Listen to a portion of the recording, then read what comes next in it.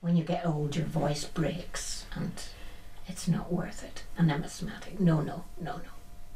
Yeah, just play. Play? Yeah, play.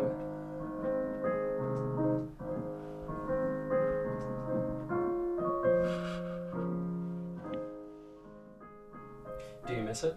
Yes, yes. You do miss it. It's very relaxing. You do miss it. You can forget about everything else when you come in here. I started piano when I was about 7, having lessons, and went right through until I was about 18. My father's family were, my mother's weren't, but my father's were very musical. They more or less had a small orchestra. I sang with the choir in Whitehead and in Larne, and it was a local operatic society. And tell us about the time you sang in the hospital. We entertained a lot of people who were over in the Opera House and the Empire. They came to entertain patients every other Wednesday, and they would ask me to sing for them. Markham and Wise, Jimmy Young, they were quite well down the list in entertainers in the Empire and the Opera House at that stage. I like Andre Ria. I like him very much now.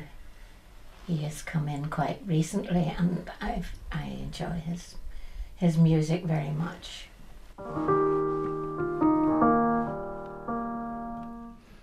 So, what do you think of Granny singing?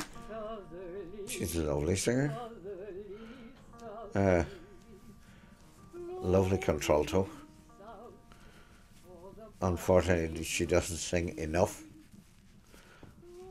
So you'd like to hear her sing more often? Oh yes, I'd like her to sing in, with a choir or a small group, but it's up to her.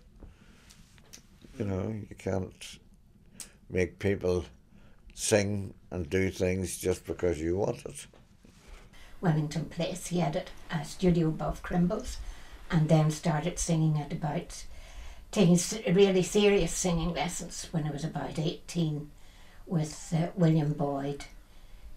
He was also in Wellington Place. He was from he took the Shaftesbury and Ormiston Male Boys Choir as well.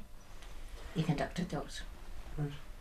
And then I was with the Philharmonic in Belfast. I sang with them too. But there wasn't much time. It was difficult to get time off.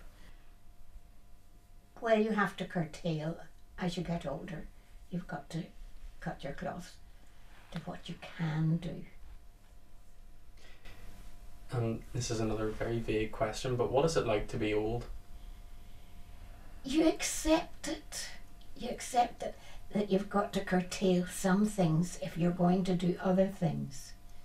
That some things you can continue to do, but other things you have to cut out. If you even as a younger person, there are things that have to go by the wayside.